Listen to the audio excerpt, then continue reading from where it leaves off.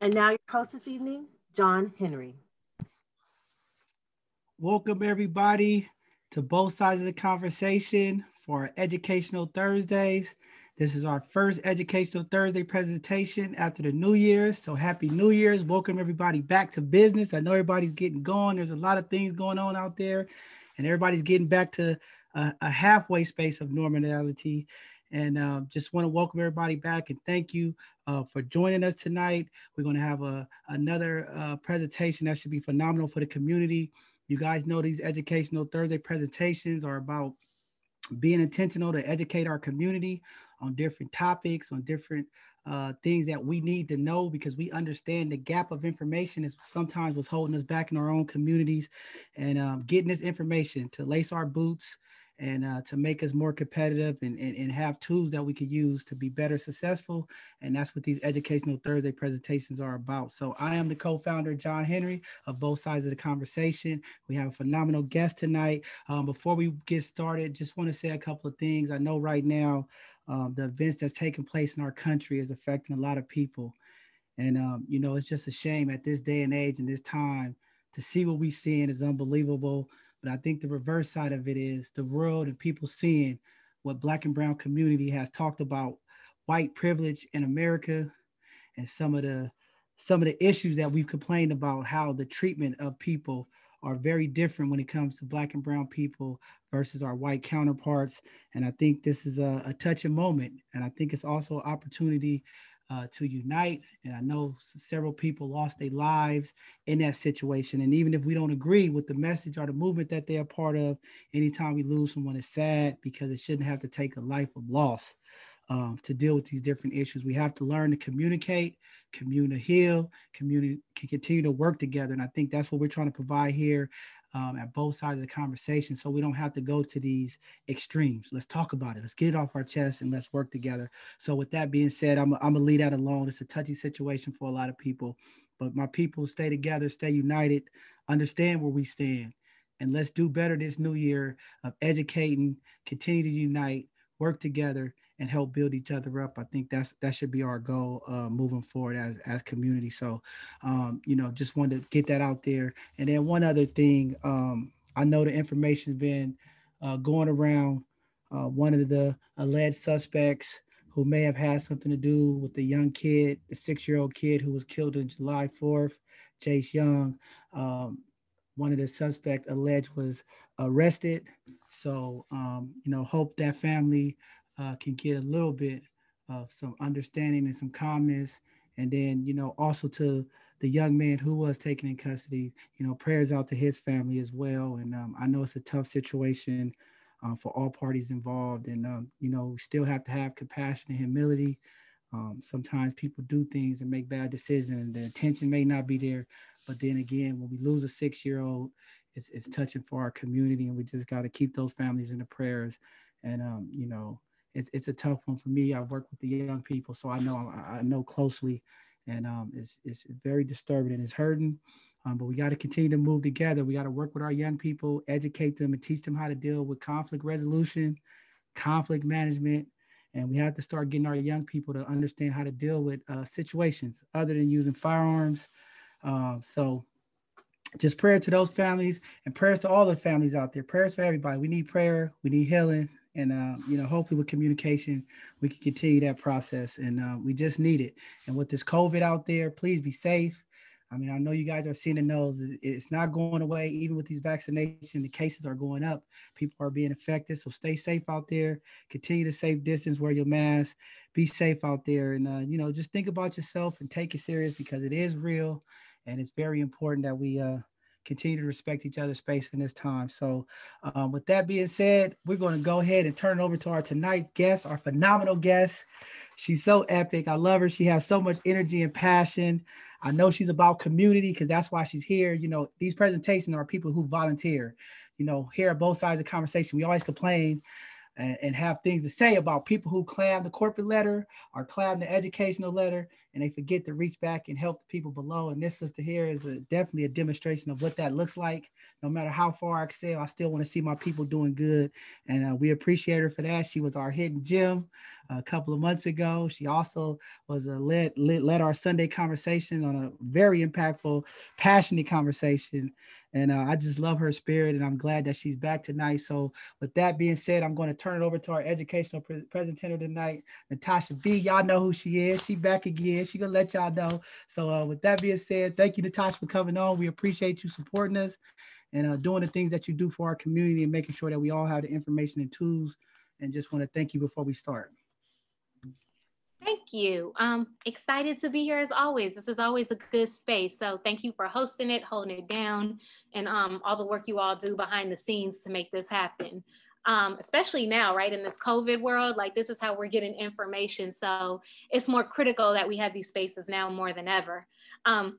So I've been on this show before, as he said, or not this show, but I've been on both sides of the conversations. And some of you all know me from the Slave Rebellion event that we held a couple months ago. And, you know, just got to highlight that this month, January, kind of just leading off of those Slave Rebellion conversations, is also the month that we celebrate the Haitian Revolution. And yesterday was the celebration of the Maroons defeating the British in Jamaica. That was a huge ceremony. So if you have some time, Google that, because this was the first time they actually had it online virtually. And it was just dope to be able to witness. So that's my plug for that. Tonight, I'm here to talk about taxes, right? How we go from slave rebellion to taxes. I don't know, but that's what we're doing. So in addition to doing just kind of community education work, I am also a tax professional. I went to law school, and after law school, I got my advanced law degree in taxes. And one of my passions is to make sure that we understand the basics of taxation, because our community, people in general, right? Like taxes is a foreign language. It's really taboo. Nobody knows nothing about it. People know it in piecemeal. They think they have really good tax advice. And it's like, that's really good advice for somebody else's situation, not necessarily yours. And so one of my kind of personal missions, especially as I know as Black people, as we're becoming more entrepreneurial, is to understand taxes, because your businesses and your personal finances are not going to thrive if you don't understand the basis of taxation. Specifically, what I see a lot of is a lot of us rely on CPAs and different tax preparers and people to be educated on our behalf. And as somebody who's on the other side, what I see is a lot of people who are kind of like, this should work. You know, and people are doing their due diligence, but there's a disconnect. So a lot of times as the tax filing person, if you end up owing, you don't know why you owe. You don't know what your tax preparer did. You don't even know how to have a conversation with your tax planner, because you kind of just left it up to them to figure out how to meet your needs.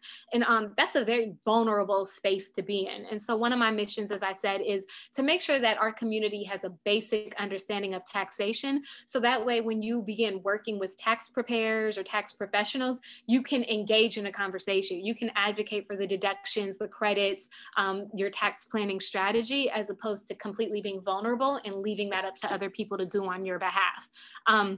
So tonight's conversation, I'm going to kind of just go through some basic slides on the 1040. And I know that's really basic. Some of y'all are like, the 1040, I already know about that. But I know a lot of you don't, right? Like a lot of us are going on H&R Block, or we're going to somebody else, we're giving them our forms, and, you know, if we get a refund, we're like, yeah. And if we're overpaying, we're like, I think I overpaid, but I'm not sure how, but we really don't have a way to look at that. And so tonight, like I said, I'm going to go through the 1040. And then starting next week, I'm actually launching some tax classes. They're $30 a piece. I'll be launching them for the next 4 Thursdays. And they will cover things in terms of like taxation of entities, the Schedule C, if you're a sole proprietor, if you have an LLC, you know, your you're a solo practitioner or solo with the LLC. I'll also be talking about deductions, making sure you understand the 4 types of deductions. There's the standard deduction, itemized deduction, business deductions, and above the line deductions, and kind of getting an understanding of how to plan around those basic deductions. And then the last one is going to be settling with the IRS. So if you do owe the IRS, what are the avenues that you have to petition and say, I don't owe, I don't want to pay, or what are your avenues to be like, I do owe, how do I pay, or I do owe and I absolutely cannot pay. How do you get in compliance in each of those 3 situations? So that's what the next 4 Thursdays are going to be about. So yeah, if you want to sign up for those tax classes, you can email me, or you can go to my website, venskolaw.com, or you can check me out on social media. I'm on Instagram at Tasha Talks Tax. And I also have a Facebook page, which the Law Office of Natalia A. Ventsko. And all those places you can find information about tax class. All right, moving on. I am going to share my screen so we can get into these slides. Can you all see my screen? Just if Asia, yep, you up. Yep, okay, you up. Cool. So what I have are my tax commandments. You know, I like to make these things fun as much as you can make tax fun, or at least let it resonate. And so my first commandment is, thou shalt not fear the 1040. A lot of us do not look at tax documents. Like, we're just scared to look at them and they are confusing. And so today, my hope is to demystify this process. And in my following workshops, I'll continue to demystify that work, to demystify these forms for you. So goals for today: familiarize yourself with the 1040 and how it works, and learning some basic tax language. Because, you know, people be like, is this a write-off? Is this a, you know, is this a deduction? And we use all this interchangeable language. And every time people use this language, I kind of laugh inside, because I'm like, do you know what that even means? Or did you just hear somebody else say it? And so today I'm going to make sure you all know the language. So starting with the basics. So we all know the 1040 is basically the form that we use to file taxes, or some version of it. And this is what we call a tax return. So there are different kinds of tax returns. The 1040 is what you use to let the IRS know what your personal income and your personal deductions are for the year. That is the form that we all file, you know, the April 15th deadline. Another term used for returns is also your W-2s, your 1099s. So a lot of different things are called returns. And so if you're working with a tax preparer and they ask for your returns, what they're doing is they're asking for any stubs that you may have gotten for the year that prove your income. And so we have the tax return that we file, and then we have the returns that we get that people who pay us give us as proof of income. Now, the next thing is, what is income, right? A lot of us think that's basic, like the money I make. Yes, but the default rule in addition to that is every dollar you make is taxable. So even illegal money, right? Like, that's how the IRS gets a lot of people, is because they don't report their illegal income, and then they get them for tax evasion when they can't get them for criminal behavior, or, you know, like they can't get them under other criminal statutes. So sometimes people will get them for tax evasion. So you see that come up a lot of times in drug sales. Like, okay, I can't prove you sold drugs, but I can prove you didn't pay taxes on your drug money. And so, yeah, so I say that to use that as an example of that every dollar you make, whether you got a side hustle or whatever you do, the default rule, the general rule is that all money is subject to taxation. What we're used to understanding as income that's subject to taxation is whether we get W-2s or 1099s. And so a lot of times people are like, well, I didn't get a 1099 or a W-2, so that money is not subject to taxes, right? Wrong. Because what did I say the default rule is? If you make money, it's subject to taxes, to taxation. So what's the exception to that? Because a lot of people are like, well, I know this money isn't subject to taxes, or this money isn't subject to taxes. So how are you telling me that everything is subject to taxes, but I know my Social Security or some other money that I get isn't subject to taxes? like I said, the default rule is everything is subject to taxes. Unless you are clear that there is a statute that governs that your money is not subject to taxes, it is. And I emphasize that because once again, I hear people say all the time that, well, I was told I didn't have to pay taxes. And in my mind, you know, as a tax professional, I'm like, what part of the Internal Revenue Code told you that you didn't have to pay taxes? And when I ask people that, they can't answer it. And so I'm like, if the Internal Revenue Code didn't tell you didn't have to pay taxes, you should assume. But to help clarify, there are statutes in the Internal Revenue Code that make it clear what type of income is not subject to taxation. So all is not lost. I have some examples here, and we call that money exceptions to gross income. And so like I said, the default rule, and I'm going to keep repeating myself because I like things to stick in people's brains, is that all money is subject to taxation unless it kind of falls under this exceptions to gross income rule. And so some examples of exceptions to gross income are certain Social Security. Social Security is like a whole matrix, but a lot of times people will find themselves in a situation where their Social Security is exempt from taxation. Certain settlements, so if you're getting settlements for personal physical injuries, so if somebody, you know, you sued somebody for a tort because they broke your jaw and they compensated you for breaking your jaw, the money that's for that personal physical injury is not subject to taxation. Or discrimination suits, there's examples there where that money is not subject to taxation. So those are certain kind of settlements, but in general, most settlements actually are subject to taxation. And I pause there because that's like a misnomer where people are kind of like, well, I was told that my settlement wasn't subject to taxation. And what probably really happened there is that your settlement might be a deductible expense if you itemize your deductions. And we're going to go into the different kind of itemized deductions in a second, but that doesn't mean that your income isn't set, that money isn't subject to income. What it means is there might be another rule down the road that might reduce the taxation. But in general, settlements are pretty much, the general rules that settlements are subject to taxation unless they're for personal physical injury or certain types of discrimination. And then the other one is loan forgiveness. And so there's certain kind of loan forgivenesses that are exceptions to gross income, but no, there's certain kind of loan forgivenesses that are considered income. And so loan forgiveness is kind of like a double-edged sword because I've seen people come and they're like, all of a sudden somebody filed a 1099 saying I got an extra $10,000, and we look into it and it's like, oh, because they forgave your loan. And people are like, they forgave that loan in 2010. But they filed the loan forgiveness in 2019. And so you really want to be clear that when you're in those situations where you're like, oh, they took my car back, thank you, Jesus, because I couldn't afford it, and they just forgave my loan, I'm good.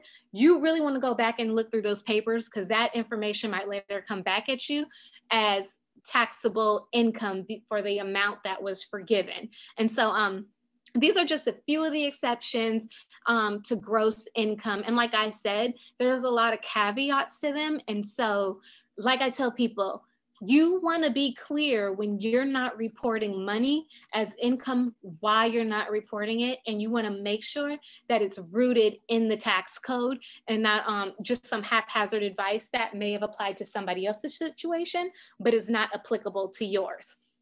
So that's my basics. Yeah, let me see what this last line here says.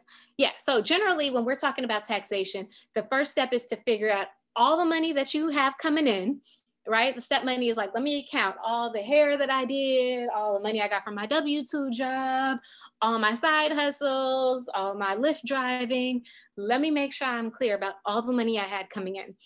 And then after you go through that, you get that list of all the money you made, then you go through the code or you talk to a tax professional, right? And you're like, okay, where is, what of this income may be an exception to gross income so I don't have to report it as taxation? And that's where we come in and we go through all the income you made and we say, you don't have to report this, you don't have to report this, you do have to report that. And that's how we know how much actually gross income you have to figure out what you're gonna end up paying taxes on. So that's step one. Step two is now that we know what your gross income is, we have to figure out what your deductions are. So let's say we went through all your income and we decided you had $100,000 worth of gross income. That whole $100,000 is not going to be taxable, because the next step is to go through your deductions. And with deductions, your goal is to be like, if I start out with $100,000 of gross income, how do I get that number down as low as possible? So getting it down can be through deductions. And the more you get that number down, the more you have a chance of getting to a lower tax bracket, right? Because people who are making $100,000 are not going to be taxed the same as people who are making $50,000. So there's incentives there for reducing your, for finding deductions, getting you to a lower tax bracket, which will in turn minimize the amount of taxes that you're paying. And so when I talk about deductions, what am I talking about, right? Interchangeably known as write-offs. And, you know, some people say they will describe income as not taxable when it's really a deduction. And so that that's a kind of mistaken way to describe a deduction, but it happens often. And so I kind of want to go through the main kind of deductions that I think everybody should be familiar with. And the reason why I'm going through these is because a lot of times people will tell you that something's a deduction, but they won't tell you what type of deduction. And just because it's a deduction doesn't mean you get to take it. One, you have to verify that something's a deduction. And then two, you have to figure out, are you eligible to take that deduction? So let's go through our deductions here. The first one is a standard deduction. This is the deduction that everyone is entitled to. It's a flat amount. It's based on your status. And so what I mean by status is if you're filing as single, married, or head of household. I don't have the numbers off the top of my head, but I know for like single people who don't have kids, it's like a $12,000 plus some change deduction. If you're head of household, I believe it's $18,000 and some change. If you're married, filing jointly, it's $24,000 and some change. So that's what the standard deduction is. Everybody's entitled to it. That does not mean everybody's going to take it. And the reason why is because as tax filers, we all have to choose between taking our standard deduction and our itemized deduction. Itemized deductions are all the deductions that the Internal Revenue Code kind of allows you to take. And so what a good kind of tax preparer will do, by the way, I'm not a tax preparer, y'all. I'm a tax lawyer and I do tax planning. I don't do preparation. I can refer you out there, but I don't do that because that's not my thing. I'm good enough doing tax law and tax planning. But ideally, what a tax planner or a tax preparer will do is they will go through the Internal Revenue Code, which is like 2 books this big. That's why you see my hands like that. And they kind of are familiar with that whole code and they know what deductions you're entitled to. And so what we do is we say, okay, yes, you get the standard deduction, but my goal is to see if I can get you more deductions. So if you are married filing jointly and you are therefore entitled to the $24,000 and some change of a standard deduction, I'm trying to find you $25,000 plus in deductions. And then you have to pick between either taking the standard deduction or the itemized deduction. Of course, you're going to want to take the itemized deduction because it's more. So itemized deductions. Itemized deductions are like your charitable giving, right? So if you're giving to tithes, tithing to your church, you're doing charities, things like that. Those are generally itemized deductions. I will say that there was an exception this year through the CARES Act where we were all able to take a $300 deduction for charitable giving. It was kind of, I guess, the CARES Act way, the government's way of saying we are trying to help nonprofits too. I don't know. But there was an exception made for this year. That's what I do know. But outside of that, generally it's an itemized deduction. Your property taxes. So, you know, before the Tax Cuts and Jobs Act, you can deduct, you know, larger amounts of your property taxes. We call them SALT taxes. Now it's capped at $10,000. You may have deductions for different like investment vehicles. You might have deductions for mortgage interest for a house you buy. So an infamous question that people always come is like, should I buy a house? I hear it's going to help me in taxes.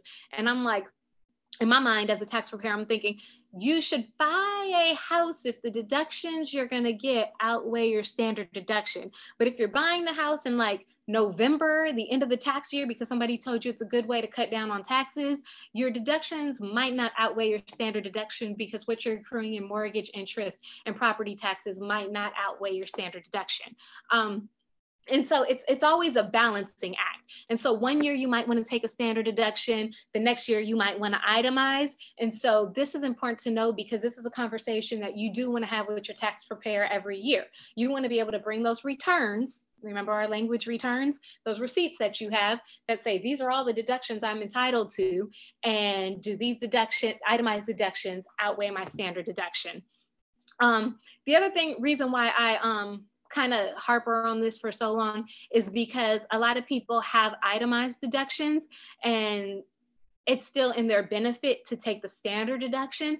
And so in short, they feel like they got played, right? So like if you get a settlement and it's not for a personal physical injury, so like let's say you get a $5,000 settlement, but it's included as income because it's not considered something, because it's considered something you have to itemize. It's taxable income, but you do get a deduction, but it's an itemized deduction. But as we know, 5,000 doesn't outweigh 12,000.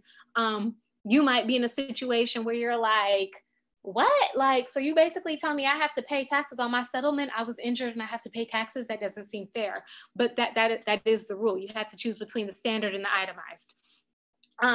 On a lighter note, what's more interesting is what we call the above the line deductions or adjustments. So that's interchangeable language there. And those are deductions that everybody gets to take, whether you take a standard deduction or itemized deduction. So some adjustments that we might be familiar with are deductions for putting into your IRA. So if you have a retirement plan, you get, I think, up to a $6,000 deduction. Tuition, interest, that's a standard deduction. There's a list of them and we're gonna look at them when I pull up the 1040, but it's kind of like a very narrow class of deductions, but they're deductions that people are entitled to, whether you claim the standard or the itemized. And then what happens, right? So we started with our gross income of $100,000. Let's say we found $40,000 of itemized deductions and above the line adjustments, right? So we saying we're not going to take the standard deduction because between itemized deductions and above the line deductions, I have $40,000 worth of deductions. That's more than the standard deduction. So now if I subtract my deductions from my income, I have $60,000 of income left. So you see how we got from that $100,000 tax bracket to that $60,000 tax bracket by accumulating deductions. That's what tax planning is. And so what we call that $60,000 is our adjusted gross income. So gross income is that $100,000 we made, that raw, everything's taxable. Adjusted gross income is the income we have. I misspoke that. Sorry. Standard and itemized come later. I'm talking about taxable income. My bad, y'all. I'm getting ahead of myself. So we have that $100,000 of income, right? Back up. We have $100,000 of gross income. Then we have our above the line deductions or adjustments. Let's say we come up with $15,000 of above the line deductions and adjustments, because you might have a lot, you might not have as much, right? Like a lot of your deductions are going to accumulate when you go to your itemized deductions, more so than your above the line. So what happens is we had 100, but we found 15 and above the line deductions / adjustments. So now we've moved our income from 100,000 to 85,000. And that's what we call adjusted gross income. And so I say that because a lot of times people will ask you, what is your AGI, right? Like when we talk about tax terminology, people are just throwing stuff around. What's your AGI? And people are like, I don't know, like my income, my W-2 said I made this much. They're not asking what your W-2 said. They're asking what is your income after you take your above the line deductions. So a lot of times people are telling people my AGI is 100,000 when your AGI is really 85. And the reason why I harper on this is because a lot of institutions look at your AGI to determine your qualification for different benefits and things like that, right? So if you are getting certain benefits or trying to qualify for programs, sometimes it is in your best interest. If you're trying to look like you make more money, it's in your best interest to argue your gross income.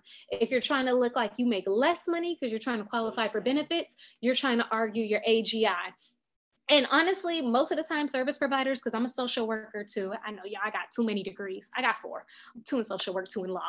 But a lot of times the service providers and people who are asking you these questions, they don't know the difference between your gross income and your AGI. Like, they're not really familiar with tax forms and the terminology. And so it is sometimes in your best interest to be like, well, my AGI is, you didn't ask what kind of income, you didn't specify if you want to know my gross income or my AGI. So I told you the income that was in my best interest. If you want to know more, ask more specific questions. So that's why that information is important to know. But yeah, that's my little plug on knowing the difference between AGI. So yeah, if you're looking for benefits and stuff like that, the idea is to talk about your AGI. So now we got your AGI, right? But your AGI is not your taxable income. Your AGI is, just like I said, the number that a lot of institutions are looking for to determine if they either want to give you loans or benefits or whatever. The income that decides what's taxable is your taxable income. The next line, line 5. And so that's where we add our standard or itemized deductions to bring it down. So let's say, what I just say, I said that we started with $100,000 in income. Then we moved on down to $15,000 of adjustments. So that got us to $85,000. And now let's say we found another what did I say? If the standard, okay, $30,000 in itemized deductions, right? Let's say we found another 30,000 because, you know, we was just getting all kind of deductible expenses that year, you know, whether it was a settlement or property taxes, we bought a house, whatever happened, we decided that we had $30,000 in itemized deductions. So now our income goes from 85 minus 30, $55,000. And the $55,000 is what's subject to tax. So that's what I was starting to explain later, but I was like, wait, I got to talk about AGI. So do y'all see how that works? The idea is that we got our gross income, we use our adjustments to bring it down to get a lower AGI, which brought us down to 85. Then we use our standard or itemized deductions, whatever's higher. In our example, we said itemized because we found $30,000 worth of itemized deductions. And we brought our income down to $55,000. And that $55,000 is what's considered our taxable income. And you see how that brings you down to a lower tax bracket. So instead of being in a $100,000 tax bracket, you're now in a $55,000 tax bracket. Oh, excuse me, I'm just talking. Okay, so, I got some, let me take some water real quick, excuse me. Okay, so now we're at this $55,000 taxable income. We lowered our tax bracket. What else can we do to eliminate taxes? Right. So look, Lala's here talking about right. And so anyway, so $55,000 of taxable income. That's not our tax bill. What we would do is we would go to the tax table. We would look at $55,000. We would figure out how much we're paying in taxes. What do we owe? I'm just going to throw a number out there. Let's say we made $55,000. Let's say it's $7,000. We go to the tax table and we find out that whatever our tax bracket is leaves us with a $7,000 tax bill on the $55,000 of taxable income that we made. Now we look to be like, okay, I got a $7,000 tax bill. How do I bring this down? That's when we look at credits. And what credits are here, line 6, is their dollar for dollar amounts that knock down our tax bill. So some of the credits that we're familiar with are child care tax credits. There are certain credits for owning homes, having businesses, right? There's a whole bunch of credits out there. What you do is you look for credits and you say, I'm entitled to all these credits, and those credits knock down your tax bill. So let's say you go through all the credits and you find that you're entitled to $5,000 worth of credits. Those $5,000 credits, dollar for dollar, knock down your $7,000 tax bill, which would leave you with a $2,000 tax bill. And that's generally how tax planning or, tax filing works, is you look for what all your gross income is, you look for your adjustments, Then you look for your deductions, and then you decide if you're going to take the itemized deduction or the standard deduction. You figure out what your taxable income is, and then you look for credits to knock down your taxable income. And that is how individuals reduce their tax liability. Businesses work very much the same. Businesses are also entitled to deductions and credits, and depending on the kind of business you have, you know, there's a whole bunch of different planning opportunities out there. And so people are always looking at businesses like, oh my gosh, how did these big corporations not pay any money? It's like they didn't pay any money because they found a whole bunch of deductions and credits. That's how that happens. If you don't want these big businesses to, you know, to get away with not paying any taxes, then we need to be lobbying around the deductions and the credits we allow them to take. But because most of us know nothing about taxes, we don't even know how to lobby for that. Let me see how I'm doing on time. Oh my, it's 6:37. Okay, I think y'all got that. If you want to learn more, like I said, you can come to tax class. At tax class, we will thoroughly go through the forms. Yes, you got to go to tax class. Lala's here commenting. Yeah, so we can go through the forms more thoroughly so you can see what actually applies to you in terms of credit, standard deductions, and ask those kind of questions. I had an old 1040 here. I use the old 1040 because I think it's a better teaching tool. Basically, all the Tax Cuts and Jobs Act did was, I mean, it did some stuff, but it broke this form up into like 5 different forms. And so I was going to use this form to kind of walk you through what I just described. In general, this is where we would report income. This is where we would report adjusted gross income. So this is where we would report kind of those adjustments that we talked about and figure out where your AGI is. Here, this is where we would figure out your tax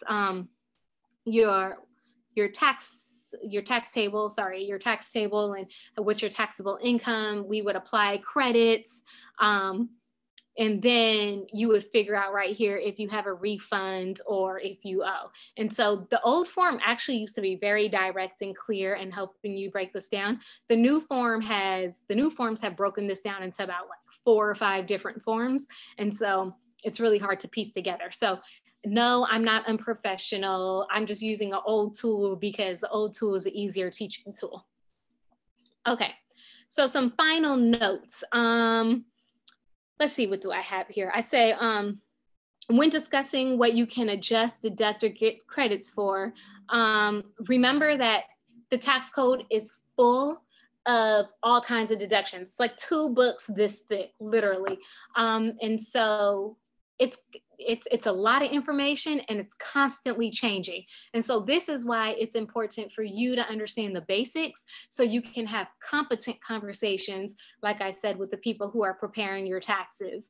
Yeah, because you just don't want to trust people with your money like that. Like, you don't trust nobody else with your money like that. So why would you trust your tax professionals?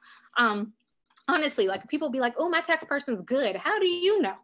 Like, really, how do you know? Because you ain't been audited yet? Like, do you know what they're doing? And so I like to empower people just to get their own education.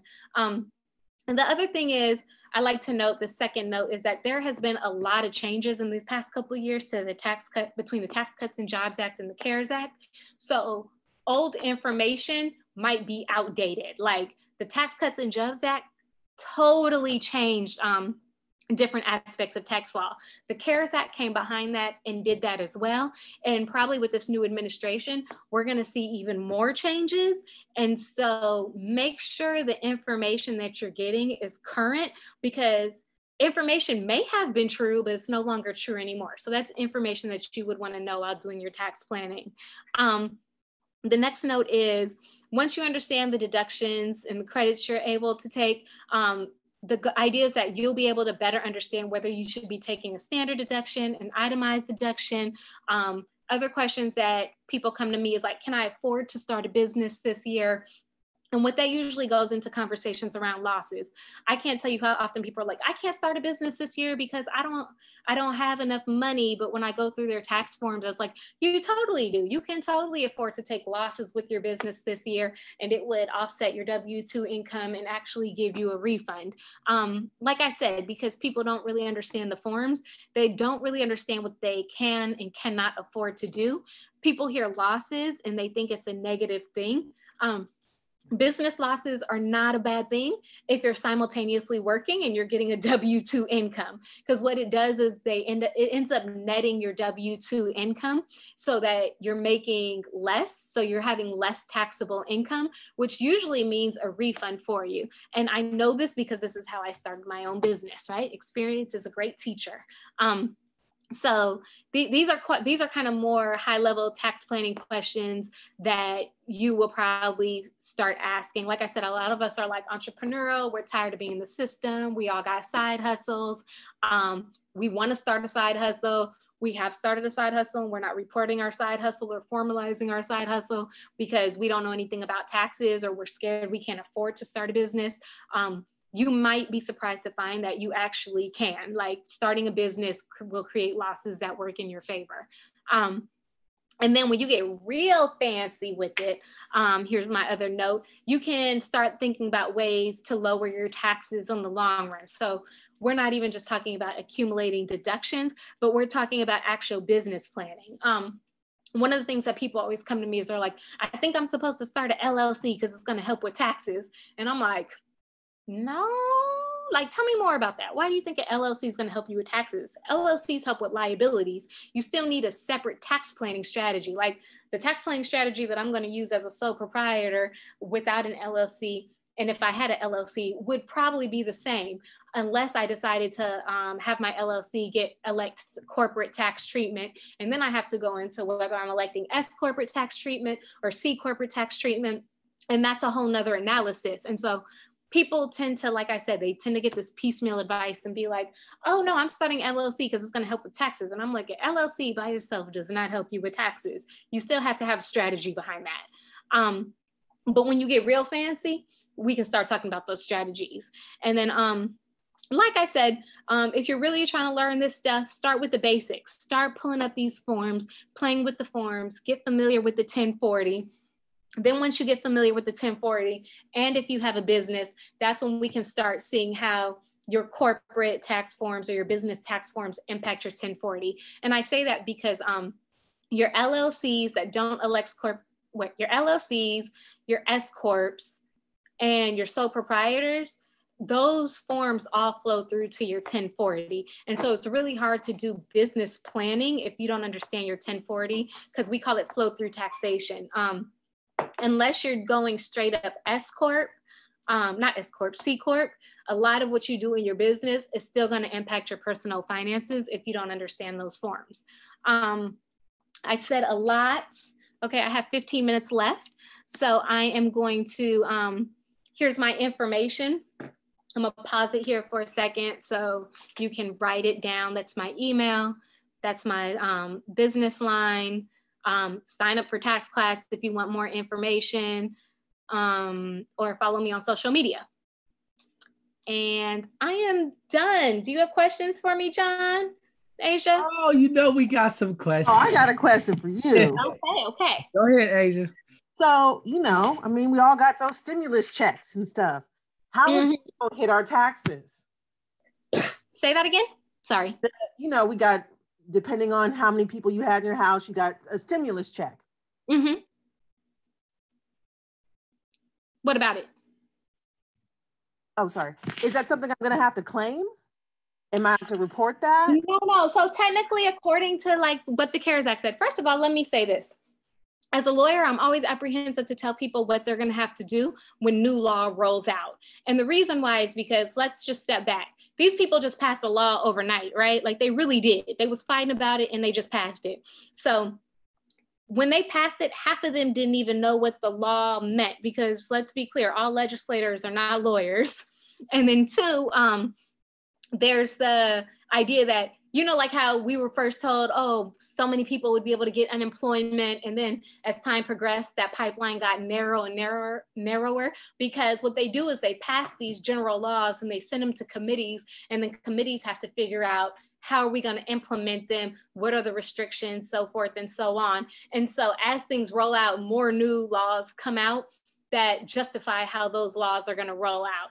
And so I say that to say, with the stimulus checks, those were actually issued what the law says, and I'm summarizing, is that those were issued to us as credits. And so what they kind of did is I'm trying to figure out how to explain it. They kind of retroactively said, all of America, unless you owe child support, because that was like the exception for being able to keep your stimulus check, was that, you know, you get this credit. So you should have got this credit in 2019. We're giving it to you now in 2020. And if you look at our definition of what a credit is, it's something that dollar for dollar knocks down your tax bill.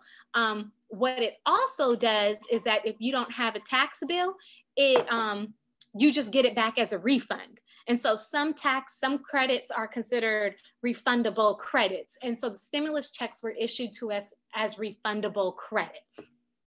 So not income, but credits. The assumption is you paid all your taxes and here's your credit. Does that make sense? Okay, I did. So I think I'm good. Yeah, no, we're good. We got our checks. We shouldn't be worried about that. Now, you know, I mean, the conspiracy theorist in me is always like, these people always changing stuff. This stuff is so new. I don't trust nothing. You know, it's like the vaccines. I ain't trusting it till I see it roll out for a good 5 years. That's just me. I'm not anti-vaccination. I'm not pro-vaccination. I'm just saying I don't trust nothing. I let time tell. But ideally, those are supposed to be credits. We're not supposed to be worried about them. Okay. Just want to check. Yeah. Tax time. Mm-hmm. So I think you broke down a lot of good points. Because I know people always struggle with on the 1040 form or the W4 form filling out. You know, sometimes people for financial reasons go exempt. How does that impact them tax-wise? You know, if you don't fill out that form right, or if you don't get the right numbers of dependents and things of that nature, how does it affect the taxes? Okay, so see, if I got your question right, you're talking about like how some people have exemptions and what's the issue if you don't get those numbers right? Okay. This is a layered question. So there's a couple of things. There's the exemptions you claim on when you start a job, right? Or you do contract work and they're withholding money to cover your taxes. You have to, you file a W-4. What's it when you have a 1099? It's something similar, whatever. You have to file these forms to let them know how much tax withholdings, right? And those forms have completely changed. So whatever your withholdings were, in like whatever number, let's say back in 2014, you might have said, you know, I'm entitled to 4 exemptions. That's going to be totally different now because of the new W-4s that got rolled out with the Tax Cuts and Jobs Act. So that's very case by case. My rule of thumb, and this is just me, and some people would say, you know, it's funny because it reminds me when I was when I started my tax program, you know, I had a professor. He was like, okay, so, you know, if you could pay your rent every month, would you rather pay it every month or in one lump sum at the end of the year?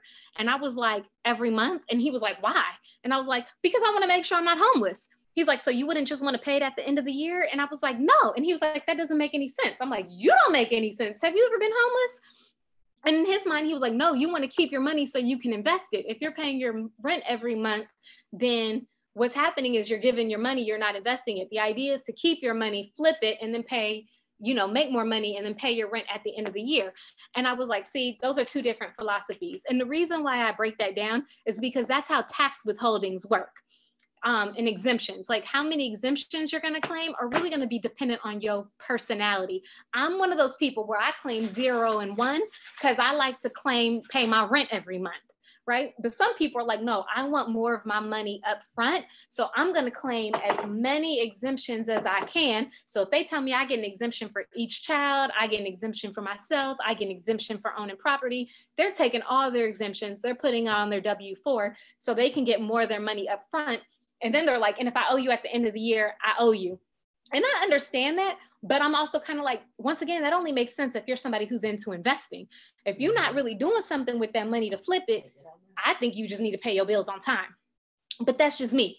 And so that's one point on exemptions. The other one is that before the Tax Cuts and Jobs Act, you would also see exemptions on your tax returns. And so before we used to get like about $4,000 in exemptions per child that you had. the Tax Cuts and Jobs Act got away with that, kind of suspended that definition of exemption, and they just increased the standard deduction. And so, for example, before the Tax Cuts and Jobs Act, as a single person with no kids, I had about a $6,000 standard deduction and a $4,000 exemption, which gave me a total of $10,000 off of my taxable income. What they did is they said, we're not doing that. As if you're a single person with no kids, we're just giving you a $12,000 deduction. We're getting rid of the exemptions. And so although I have a higher, so now I get $12,000 off of my gross income. I get a $12,000 deduction as opposed to the 10 that I was getting before. That works good for me. That's not working well for a lot of people, because like if you're head of household and you were getting $4,000 per child, now you're just capped at 18. And so when we talk about exemptions, depending on how many people you claim, some people are worse off, some people are better off. Does that answer your question? Definitely answer my question, but here, both sides of the conversation, we are trying to be intentional with educating our people about finance, and we want to change the paradigm in our thinking, and we should be investing. And I want people to understand when you don't, or you claim zero or single, you're giving the government opportunity to take your money and invest it and make a profit off of it. Because you got to realize if they're getting that money off everybody who claims single zero, they're investing, making money off you. So why not keep your money invested? Find other ways. That's why you want to get with a tax attorney like Natasha, or, an accountant, to really figure out your strategy. I like what you said early, like get a strategy, because I'm all about trying to figure out the Trump loopholes where I don't have to pay all the taxes. So right. And the key there is having a strategy. Let's be honest. A lot of us ain't got no strategy. So if you just doing stuff to save, but you don't have no strategy, you might end up harming yourself in the long run. Like I ain't gonna lie, I got a whole lot of clients who had the intention of being strategic. They never followed through. And so what ends up happening is that they end up owing a tax bill. And when it's time to pay it, they don't have no money to pay it. And so then they're stuck with the debt with the IRS that's growing interest and penalties. And so, I'm hear you, like I'm trying to push people to do better too, but I'm also really big on knowing yourself. Know thyself. If you're not gonna follow through, don't do it. No, that's true. You definitely have to be intentional. But here we're trying to definitely promote people to invest, do their retirements, and definitely like use their Roths and different things to help leverage your income. Which are deductions. So you should be doing it, right? Definitely. Yeah. And it's just being aware. And like you said, I like how you said strategy. And all of this with financial wealth building and literacy, it's all strategy, having a budget, understanding the numbers. And if you don't understand the numbers and understand how it works, definitely want to have somebody like you on the team that can make it happen. So great information. Thank you. Yeah. And do understand the tax man will come after you. Like you can't dip and dodge. You can't hide from, because I had that happen where I had my deductions. I was single, but they, for some reason, my job did me as married. So they took less taxes out. And then when it came back around, oh yeah, they did that. And then they wound up garnishing my wages to pay the tax bill, because I didn't realize, or I didn't talk to them to try to settle it appropriately. And I think that's, one of the classes you're going to teach, that I didn't do it appropriately. And all of a sudden that thing came and hit at Christmas time. Like, oh, we taking $300-$400 a month. And I'm like, oh, no. And that's one thing I love to highlight to people. I'm like, the IRS is not that scary. Talk to them. Like I don't know what it is. It's like, we look at the IRS like the Russian mafia. I'm half Russian. I could say that, right? Like, no, but real talk. It's like, they actually, the California Franchise Tax Board's a little rough. But the IRS is not that bad. Like you can actually, they have so many avenues to get into compliance. It's actually ridiculous. Like, I'm not gonna lie. I was like, to me, tax court is the most functional court in this country. I've done criminal law, I've done all that. I'm like, tax court's functional. And because there's just so many ways to appeal. There's so many ways to talk to people. I'll be honest, as a regular citizen, it's really hard to get them on the line. But if you get connected with a tax professional and file that power of attorney, like I can call them, I can figure out what the liability is. I can figure out how to get you in compliance. sometimes, often, most of the clients I work with, we end up putting in a currently non-collectible phase so you can keep your Christmas money, you know what I mean? And pay in payments, or there's so many other options besides just being scared, that like once I started getting the taxes, I'm like, no, talk to the IRS. If there's one thing I could tell people, do not ignore the letters, call a professional, get your stuff situated, because what hurts even more is to see clients accrue penalties and interest. Like to have a bill that really started out as $2,000 become a $10,000 bill because you ignored it. That hurts. Wow, that's deep. That's deep. That's good information, y'all. Y'all see what we're doing here. We intentionally putting the right people in place to give you the game and the information to maintain out here, because we understand if you don't have that information, it can get rough out in these streets. And it's cold out here in wintertime right now. It's cold. So we don't want you out in these streets. But I'm looking in our group. I don't see any comments in the group. And I see people in the Zoom, but I don't see any questions for you. So if you have anything else you want to give to people, you can. I think you covered a lot of information. We'll definitely replay this video again in our group. We'll do another watch party. Some people on the East Coast time is sleep. They might find the information helpful. We'll get it on our YouTube. We'll get on our website and hook you up. So make sure people reach out to you. But could you also just verbalize your information one more time, how to contact you? So if somebody don't have a pen, or if they watching or they driving, and they can hear you verbalize it and they can write it down to reach out to you. Yeah. So my website is venskolaw.com, VENTSKO law.com. You can also find me on Instagram at Tasha Tax. I think it's Tasha_tax, and on Facebook at Tasha Talks Tax, or just go look for my Facebook page, Natalia A. Ventsko something. I don't know my own information. Just put my name in, Natalia Ventsko, Law Office of Natalia Ventsko. That's what it is. Or Tasha Talks Tax. You put that, what they call those? Lord, my brain, y'all. It's not working. Hashtag. That's what it's called, a hashtag. Hashtag Tasha Talks Tax. You'll be able to find me. All right. Thank you, Natasha, for coming on, and thank you for supporting us. And I'll reach out to you afterwards for some other stuff that we want to do with you. Just thank you for coming on and giving this information to our community.